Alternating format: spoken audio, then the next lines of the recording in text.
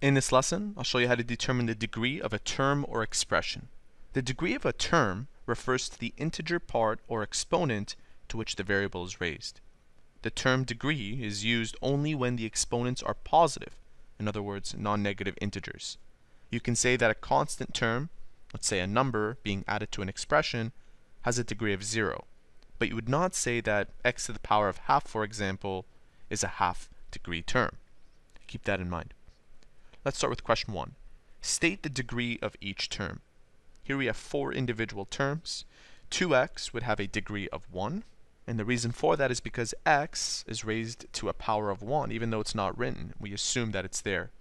Next we have 7z to the power of x. This one's interesting because the exponent itself contains a variable. Therefore, this one has a degree of x.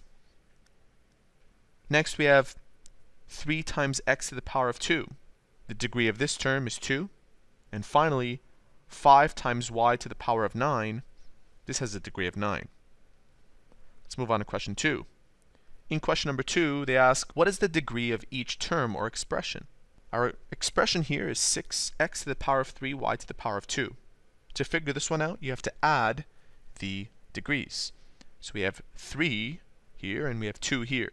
3 plus 2 is 5. This is a 5th degree term. And in our last example, this is actually an expression. It's not a term. We have 2 terms in an algebraic expression. To figure this one out, you have to find out the degree of each term. So we have 17x to the power of 2. The degree here is 2. And over here, the degree is 5. You don't add 2 and 5 together. Instead, you pick the highest one. So this is a 5th degree expression. And so there you have it. That is how to determine the degree of a term or expression.